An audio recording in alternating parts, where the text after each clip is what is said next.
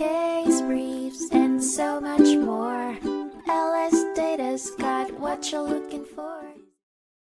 In 1988, the South Dakota Supreme Court heard the case of In re T.J.E., which centered around the interpretation of the second-degree burglary statute. The court ruled that a person can only be guilty of burglary if they enter or unlawfully stay in a structure with the intent to commit a crime. The case involved an 11-year-old girl named T.J.E., who was accused of second-degree burglary after eating a piece of candy from a retail store without paying for it. T.J.E. entered the store with her aunt and took the candy from a display, but was stopped outside by the store manager. The state filed a petition alleging T.J.E. to be a delinquent child for committing second-degree burglary. However, the court found that there was insufficient evidence to sustain the allegations of second-degree burglary, as the state failed to prove that T.J.E. had the intent to commit theft when she entered the store.